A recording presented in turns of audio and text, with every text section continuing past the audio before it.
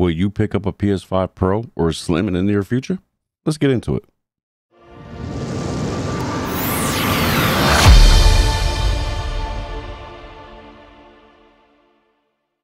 Hey, what is going on, all my chill gamers? You know, I just want to say thank you all for watching my content. It's been a great ride this last few years, and I just touched on gaming news and stuff like these kind of videos for the last year and a half. So I just want to say thank you guys for the likes, the shares, the comments, the subs. It really means a lot. So in my last video, I was talking about Red Dead Redemption. You know, everybody, was kind of going to pickle on that because, it came out that Rockstar was just porting over the game in 4K 30. Okay, I get it. I appreciate the, the resolution bump, but we could have used 60 FPS. I heard that Fallout 3 was actually coming 4K 60 FPS. I think that's kind of cool because that's what we need in these consoles. I want to utilize the power of these consoles on Series X and PS5, because I feel like it's fair enough. We're 3 years in, and I feel like where are we right now in this new generation consoles? I feel like they're not really utilizing their full potential. And I know it takes a while to create games, and I'm not saying that they're not trying to use it, but let's be realistic. Remnant 2 came out, they're using the Unreal Engine 5. That, the game looks great. It's not God of War quality or Horizon Forbidden West quality, anything like that. Okay, these are the two games that top off, like right off my head. So I just want to talk about the PlayStation 5 Pro and what can we expect. And there's actually pretty decent leaks out here, and I think in performance-wise, it's definitely a little boost. I wouldn't say little, it's probably a nice jump. Not a major overhaul jump, but a nice performance boost. But I do believe that the performance will be better on the PS5 Pro, and I hope it is. Obviously, it's going to be, right? So right now, we have the PlayStation 5 going in 3 years in, right? And I liked Sony how they got 4K 60 for us in almost every game they released, or every game they did release. They had a 60 FPS performance mode. And I appreciate that, but are they really using the full power of the PlayStation 5?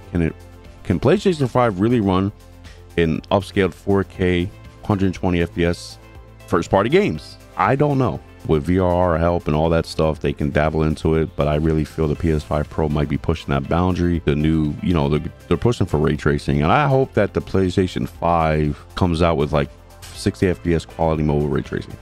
I think in this performance mode, they might be able to do that. I don't know yet. Only time will tell when it actually comes out. But let's take a look at what GameRant has to say. And I thought it was kind of interesting. Again, it's not a major jump in performance, but it is somewhat of a little jump. Or medium. I would say a little to medium jump. According to the Key Gaming, the PS5 Pro console codenamed Trinity, the PlayStation 5 Pro from GameRant says it's codenamed Trinity. By late November 2023, the report states that the PS5 Pro will have 30 GP. I don't know if you guys know what 30 GP is, but it is work group processors. Okay, for example, PS5 has 27, I believe, at two compute units. Now the PS5 Pro will have 30. I think that's pretty dope. It went up a little bit, and 18,000 MTS mega transfers per second memory with consistent FPS at 4K resolution, the ability to display 8K resolution. I think that's pretty dope. I'm not hating on Sony like that, but I say that from the base PS5, we have 8 chips at 2 GB RAM, 16 GB total for GDDR5.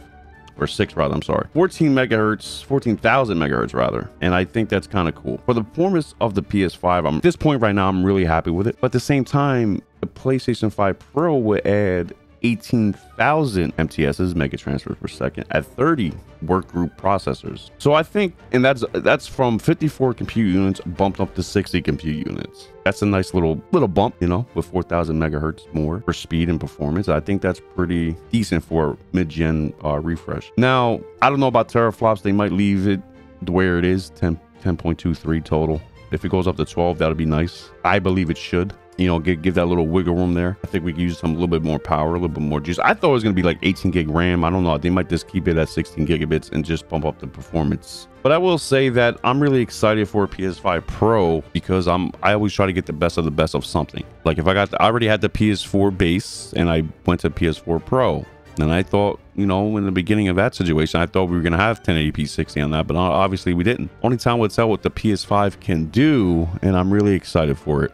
because I want to see more performance in these consoles. Is it too much to ask to have a 120 FPS mode? I don't think that we're going to be able to do that in pure native 4K. Let's be real, it's a console, it's not a PC. A lot of RTX cards can't even do 4K 120. I don't even think mine can. I have RTX 3070. I think I can probably do. I was playing Remnant 2, and I was playing an Ultra with DLSS, Deep Learning Super Sampler on performance. And I was getting 4K 80 to 100 frames. So yeah, if my PC that has like 20 odd teraflops in it and I have 32 gig RAM, only time would tell how much PS5 Pro performance will be. Will there be a slim? I mean, do we really need one? I mean, I think the digital could be a slim. You know what I mean? Like, I hope they don't make a slim and simmer down the specs of the PlayStation 5 base. I think that well, you know, with technology changes, you know, they can make things smaller and still have the same spec. But I really think that the PlayStation 5 Pro is needed. I don't think this PlayStation 5 is going to keep up with the games that they're trying to do. I think they have to sacrifice a lot, you know, with frames and graphics and stuff like that. It's always either a quality mode or performance mode. We never have both together. And I'm not saying the PS5 Pro can do that. I don't know yet, but they're aiming for more ray tracing and enhancements with performance. So we might be able to get 4K 60 with ray tracing. I think they can pull that off. Now, at the same time, let's say they do that. Are we going to get a performance mode 1440p at 120? See, that's the key. I want that too. I want an option to have that capability. Now, it's going to go 1080p. I will say on my monitor, 1080p Ultra on PC looks okay, doable, but it is kind of, you know, blurred out a little bit. You can definitely tell the difference there. I will shout out to Rune. He was telling me that. I was like, you know, my buddy Cowboy had a 2060 gaming laptop, and I thought he had a 2080 or something like that, and nope, he had a 2060. He can't even do 4K 60 like that. So it is what it is. But moving forward, I hope that the Sony, when they come out with the PlayStation 5 Pro by next year, they'll probably have a trailer or an announcement showcase, whatever, talking about the specs like they did with the PS4 Pro. And hopefully they can do the 4K performance mode or 4K quality mode ray tracing with 60 FPS. That'll be icing on the cake. I think 60 FPS is just fine. I think that's the standard it should be on these consoles. I mean, they are really powerful. Series X too. We got to see more 60 FPS modes on Series X games, first party stuff. I think those gamers deserve that, and only time will tell how much the PlayStation 5 Pro power can do.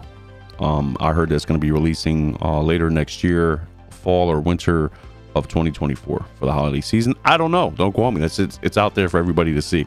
But anyway, guys, it's going to be doing it for me. Will you be getting a PS5 Pro when it launches? I know I will, because I want the better version of the PlayStation. I want my better experience.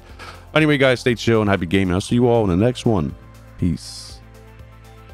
Okay, guys, before we get out of here, I just wanted to say I will be live streaming on this channel every weekend, at least one day a week moving forward. I really want to show you guys what I'm playing and really get to know you guys, my fans or subscribers, and we can talk one-on-one. Maybe even do a show together and let me know your gaming experience. I think it's really cool to meet new people and talk gaming and what you guys been going through with gaming, what kind of games you guys been playing, what kind of experiences are you having with these games, and are you excited for the mid-gen upgrades? Let me know, and watch out for the live streams. I do podcasts probably every week, every 2 weeks, and I want to start streaming gaming stuff on here, and you guys can chime in and chat and stuff like that. We'll have a lot of fun here, guys. But anyway, again, stay tuned, happy gaming. See you all in the next one. Peace.